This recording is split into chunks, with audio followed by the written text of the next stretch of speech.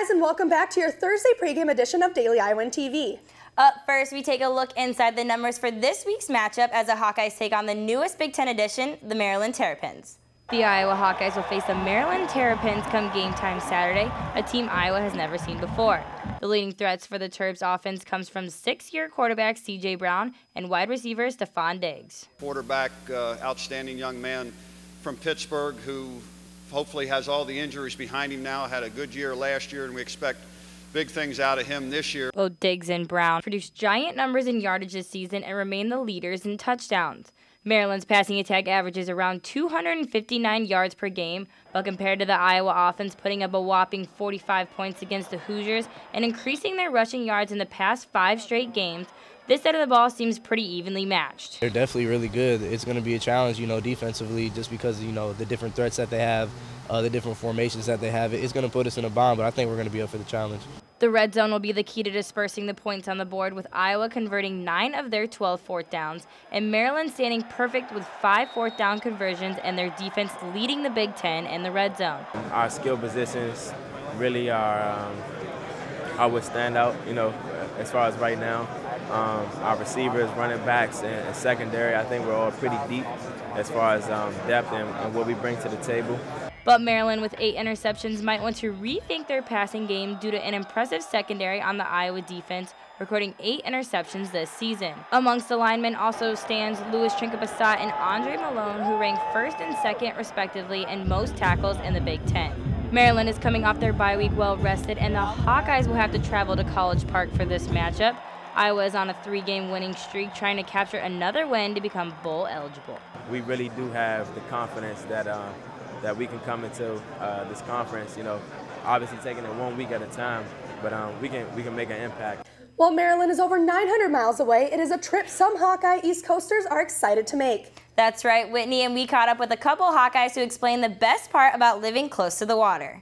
We have good seafood out there. It's right by the water, so we got crabs, we got lobster, shrimp. It's pretty good seafood. I just like the regular Joe's Crab Shack, but I love crabs and I love lobster, I love shrimp, so anywhere that serves those 3, I'm there. But yeah, I'm just excited to go back home and closer to home and have my family and high school coach finally see me play. So it's a pretty big week. While some players are excited to travel to Maryland, they know they still have a game to play. The Terps, known for their passing attack, average over 200 yards a game. But one Hawkeye making a name in the all-time leading receptionist list is wide receiver Cavante Martin-Manley. I caught up with him earlier this week. All right, Cavante, so you lead Iowa with 29 receptions, even though there is so many different threats on the receiving core. How does your role differ from the other guys? Just playing that leadership role, talking to guys, trying to up their play and, just motivating them to, keep playing hard and keep playing better. So the focus is really not on how many catches I'm getting. It's just, upping everybody's play and playing to the best of our ability. Now, 23 catches away from breaking Iowa's all-time reception record set by DJK. Does that bring a little bit of added pressure or kind of in the back of your mind your senior year? Yeah, it definitely. I wouldn't say pressure, but it's kind of a little bit of anxiousness. I really want to – it's something that I want to get, but right now our focus is, winning the rest of our games and, guys just playing to the best of their ability.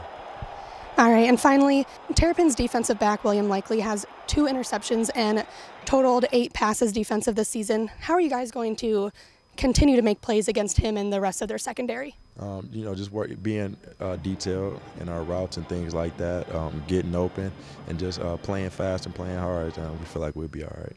All right, well, thank you so much.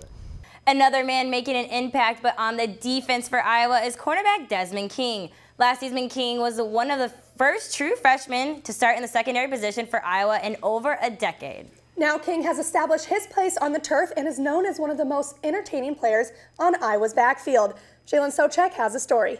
Desmond King never imagined taking over at the cornerback position, at least not right away.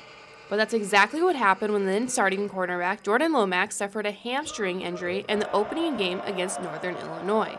As a true freshman, King accounted for 69 tackles, the most of any Big Ten freshman. King has since then taken over at the cornerback position, sticking around for 18 consecutive starts. I was saying a year ago I wasn't very experienced, things like that, so I was just in the process of learning. I'm still learning. It's very helpful just having that early experience as a freshman and then just carrying on to the sophomore year. Halfway into the 2014 season, King is sitting at 29 tackles. And last week against Indiana, King made the biggest play of his young career, picking off Hoosier QB Nate Sudfeld in the first quarter and running it in for a 35-yard touchdown. A play he says he knew was coming his way. We've been watching that play all week long on Indiana, and every time the quarterback would look to the sideline, they would get a check.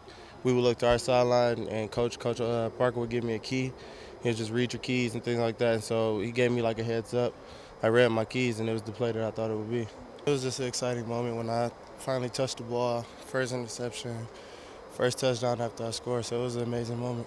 After his first pick six, it's no question that the sophomore's confidence has boosted. Probably at an all-time high for real. You know, he's playing out of his mind. You know, the whole defense is playing good as a whole, so we just got to keep it up. And his confidence that radiates off King on the field, making him one of the most exciting players on the Hawkeye roster to watch. It's just a matter of confidence, like I was saying, putting all the receivers in the same category, knowing that I have to defeat this person. So once I do it, it's like I knew I was going to do that. All the experience under King's belt has developed him into a leadership role in his position. This is Jalyn Socek, Daily Iowan TV Sports. Kickoff for the game on Saturday starts at 11 Central Time in Byrd Stadium. Be sure to pick up a print copy of the Daily Iowan pregame tomorrow and stay updated throughout the game at our sports blog at dailyiowansports.com. Before we let you go, Hawkeye Hoops action was underway in Rosemont, Illinois, hosting the Big Ten Basketball Media Days. For a preview, I'll toss it over to Jalyn Socek with a recap of the event. Thanks, ladies. Big Ten Basketball Media Day wrapping up earlier today, and a lot of excitement from players and coaches to get this season started. Wisconsin receiving all the love today as they're the early favorite to win out the season, and coaches talk about the impact that Rutgers and Maryland has on the schedules this year. And for extended coverage of today and what the coaches and players had to say, be sure to check out Daily Iowan TV this Sunday night. Reporting from Rosemont, Illinois, I'm Jalyn Socek.